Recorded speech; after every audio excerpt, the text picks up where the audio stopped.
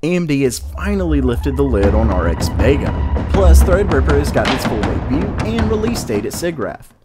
Before I get into the intro though, I'm trying out timestamps in the description for when I have multiple topics, so check that out if you want to jump to your story of choice and let me know what you think about it in the comments below.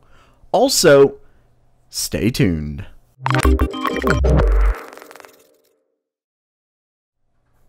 Welcome back to GamerMeld. Vega is here, and it's not horrible, I guess. Honestly, it's one of those situations where I wish my predictions would have been wrong. I wish Vega would have just blown everyone away with its great price to performance or just overall power. Unfortunately, the closer we got, and with the release of Vega Frontier, as well as the way AMD was comparing it to Nvidia just a week before its announcement, the more I realized it wasn't going to be what many were hoping for. So what have we got? Well, besides the Nano that we don't know too much about, there are 4 main RX Vega SKUs, and they're being released on August 14th. First up is the RX Vega 56, which is essentially a stripped down version of the main RX Vega 64. It utilizes 3,584 stream processors and has a rated TDP of 210 watts. AMD hasn't really shared much along the way of performance, but it's looking to be slightly better than a 1070. Unfortunately, the pricing of $399 means it needs to be a good bit better. Next up is the main contender for Vega, the air-cooled RX Vega 64. It comes with the same number of stream processors as the Frontier Edition Vega, giving it 4,096 and comes in a warm TDP of 295 watts. It's aiming to be a 1080 competitor and is priced at $499. Regarding performance, we do have an official benchmark from AMD, but considering who it's coming from and the game used, these are more than likely a best case scenario, and we'll just have to wait for third-party benchmarks to get a perfect idea. Either way, from their benchmark, you can see it's a little better than a stock 1080. Just keep in mind that this is a game AMD has worked very closely with, so it's doubtful that we'll see this performance across the board. The third SKU is the limited edition Vega 64 that has identical performance to Vega 64's reference card, but comes with this very sexy shroud. The price isn't too much more at $599. I'll definitely say I think it looks great. I just wish it came in different colors to match a build personally. Like maybe that black one.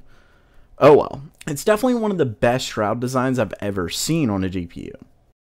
Lastly is the Vega 64 water-cooled edition. It contains the same 4,096 processors as the reference air-cooled RX Vega 64, but it's clocked a bit higher and has a pretty good bit higher TDP at 345 watts.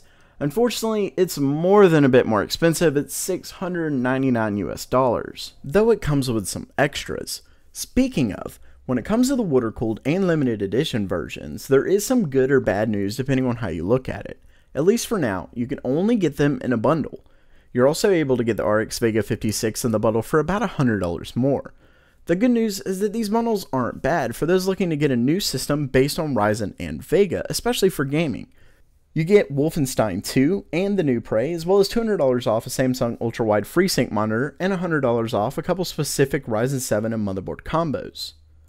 Some people think the reason these combos are required is to keep miners away from the card, but considering they're willing to spend quite a bit more for even less, if Vega is good at mining, I don't think it'll be a huge deterrent.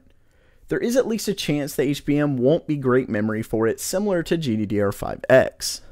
Okay. So what does all this mean? What do I think? Well, unfortunately, it's not exactly impressive in my opinion. At quite a bit higher TDP and even a much larger die size, Vega isn't all that great when compared to the GTX 1080, especially considering the 1080's release date. Had Vega been announced alongside the $600 1080, I honestly think it would be much more competitive. But those who held out for it are probably not very happy right now. It's not all bad though. If you own a FreeSync monitor or want to get into refresh sync technology, it's definitely a great buy, considering G-Sync is still quite a bit more expensive. And if you want to get the exact monitor they're offering in the bundle, games, and or the motherboard and CPU combo, you're saving some money. Unfortunately, the price or performance just isn't one that seems to blow away the competition, similarly to Ryzen and Threadripper.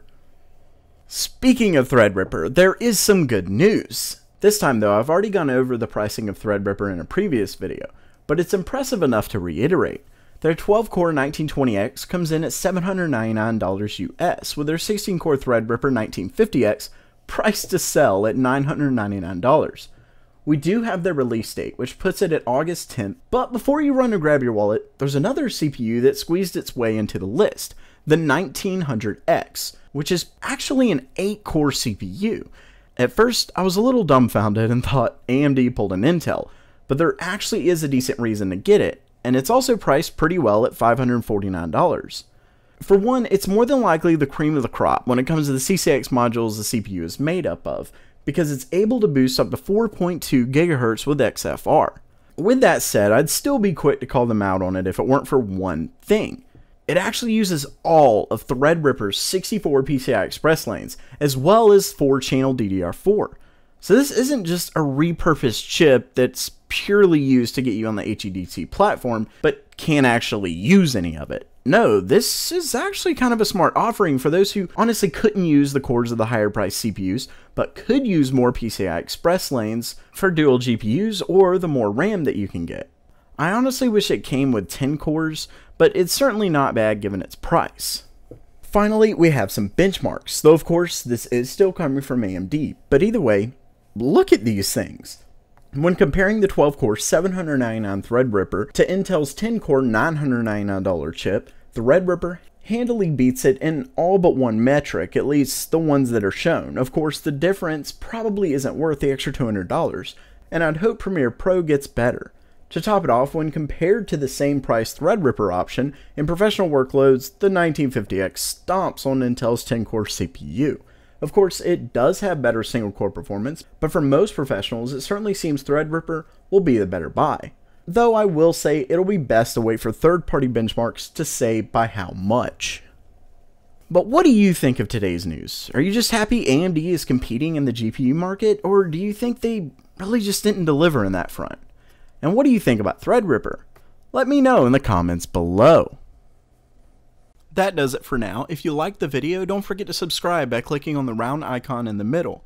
You can check out the most recent video and suggested video to the left. Thanks so much for coming, and as always, have a great day.